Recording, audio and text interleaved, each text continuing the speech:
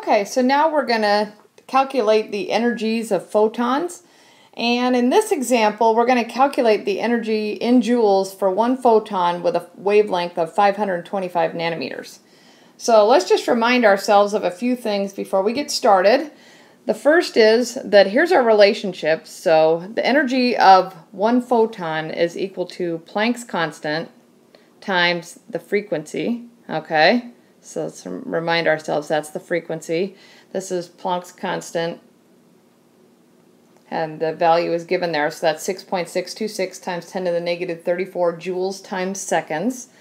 Okay, the energy of photons is also related to the wavelength, so we have Planck's constant times the speed of light, okay, and that's over the wavelength, and again this wavelength is in meters, okay, and the frequency is in seconds inverse or hertz.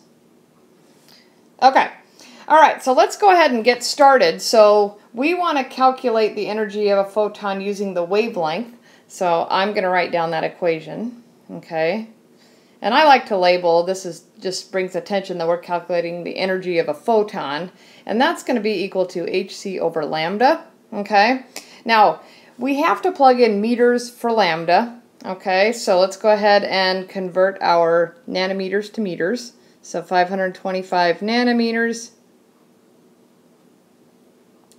And we have 10 to the 9 nanometers, 1 meter. Okay, so we're going to end up with 5.25 times 10 to the negative 7 meters. Okay, so let's go ahead and plug that in. So 6.626 times 10 to the negative 34 joule seconds. Okay, actually let's go ahead and corral this off so it doesn't get in our way.